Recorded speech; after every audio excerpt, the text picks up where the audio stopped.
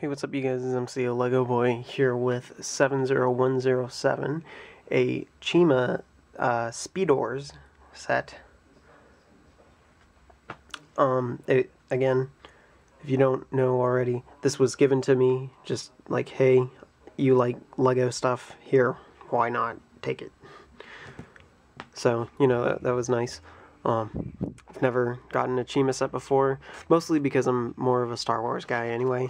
I'm not too big into trying to get all the new pieces and everything. It's not really my thing. It's not that big of a deal to me. Like, all these people are freaking out over Olive.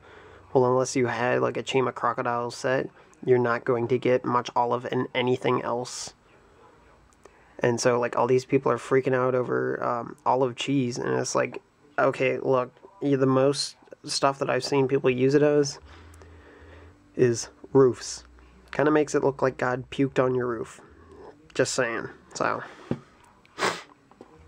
but, you know, I probably shouldn't judge too much. I mean, so anyway, it's like an intense, like, cannot open type stuff, and it comes with some cards and fun pieces. So anyway, we'll build it. Hardest set to open ever. I mean, goodness gracious, that was difficult. The whole way that thing is designed is ridiculous, and I've got another one that I have to open at some point. So anyway, in here, we've got, what was his name? Skin It. Right. So anyway, you have to take the vehicle apart in order to get to the minifigure. So anyway, here is the minifigure. A lot of people, they think that these guys are cool, and I do agree. I mean, it is a great looking guy. Unfortunately, the tail does not really sit all too close, which is too bad, but you know. I do think that this minifigure is really cool looking. The only problem though is, like, I think it's a little overkill. Like, what is up with this face? He's also got another side where the eyebrows are just a little higher. But, I mean, like, I want to move his head. Well, that's no good. That can't help me much, so. Although I do think it's really cool with, like, the leg printing and stuff. So, you know, great little minifigure. You can give him a whip. By the way, I've never had one of these whips before. You can give him a spear. And there's 6 of these, like, chi crystal thingies. I don't know what they are. They're all part of a game. They're something that you do whenever you, like, are with your friends and stuff like that. So, anyway, here's this, like, crazy contraption known as the Speedorz. Amazingly, it's all metal. Like, this wheel is metal with a little rubber band type thing that goes on it. It cannot be removed. Unless, I guess, like, you really wanted to remove it and you, like, broke the plastic that goes around it. But anyway, you take your cool thing, you go down in there like that, and then, like Beyblade, you just go crazy with it. Or like a Ratuka spinner, you just go crazy with it. And it goes for a fairly long time. I haven't tried it out to see if this ramp actually works or not. But,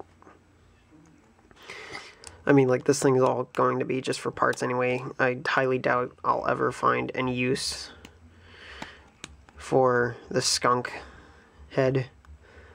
Like, what? I don't know. But, you know, I mean, it's a thing that, like, kids can collect and stuff like that and play with their buddies. It's kind of like the Ninjago spinners.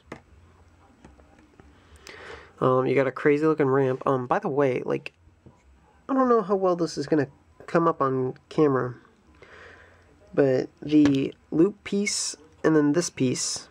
By the way, that's great that we get this piece in lime green. But, like, this is a little bit of a different color. Now, I'm not saying that they've got, like, a totally new color, but it's kind of interesting that there is a bit of a difference in color. I've had that happen a few times with my bluish grays, where I end up getting a piece that's, like, a darker light blue gray, or a very light dark blue gray. It's very interesting. And this one is kind of like 1 part olive with 10 parts lime. So, I mean, it's just a little bit of a difference. Crazy thing with this wolf guy, he's supposed to ride up on here, hit the ramp, smack that thing, and then the little Chima ball goes crazy. This insane looking Zammer sphere has some really cool little detailing on it. You can of course. But you know, you can kind of see that there's some kind of swirly action going on with it, so kind of cool. And that's pretty much it for the Chima's thing. I think this thing is way cooler than the rest of it. The minifig is also, I mean, like, it's really cool. It's really neat that we get minifigures this detailed now.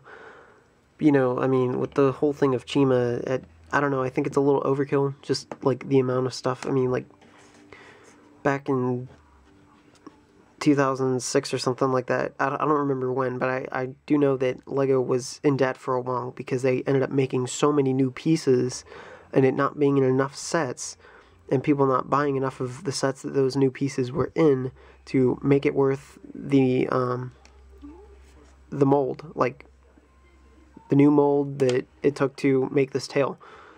Okay, I don't really have a problem with the tail, but whenever you got, like, all the characters in here have, like, 10 different heads, and you keep making new ones all over the place, and then there's, like, all these crazy new weapons and things like that, it's a little crazy, considering, I mean, like, this is metal. That's expensive. So, I mean, like, I'm not trying to sound like a downer about Chima, but I mean, it's one of those themes that I've never really thought was all that great. Same thing with Ninjago. I mean, a lot of people have loved it, but I mean, I really have no interest in it. But you also get a few cards. How many cards is that? Like 5? I don't know. I don't really want to open it because, you know, this would be something that could be sold if I ever wish to. So yeah.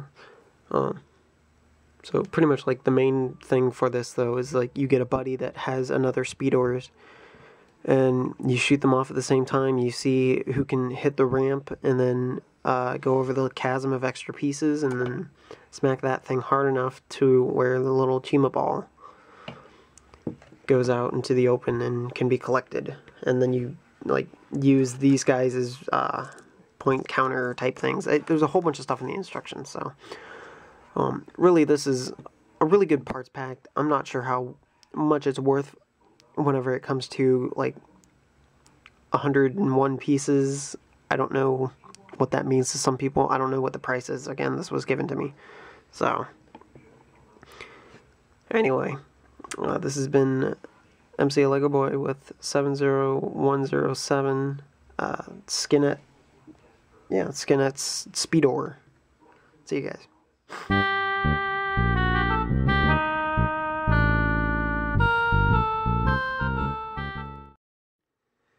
Hey, by the way, black background. It's very nice. It keeps colors nice and clean for me. There's not a whole bunch of color distortion like there was with the white background. I do intend on using the black background more often since I've got one now. But, I mean, I still want to know what your opinion is. Should I try and use the black background more often or not? I will use it depending on what the type of mock is, but, you know, or what the set is, the mock, whatever. but I've just reviewed a few things on it, and it worked for me. So tell me in the comments what you think. Should the black background be used pretty much from now on for most of my reviews, or not? See you guys.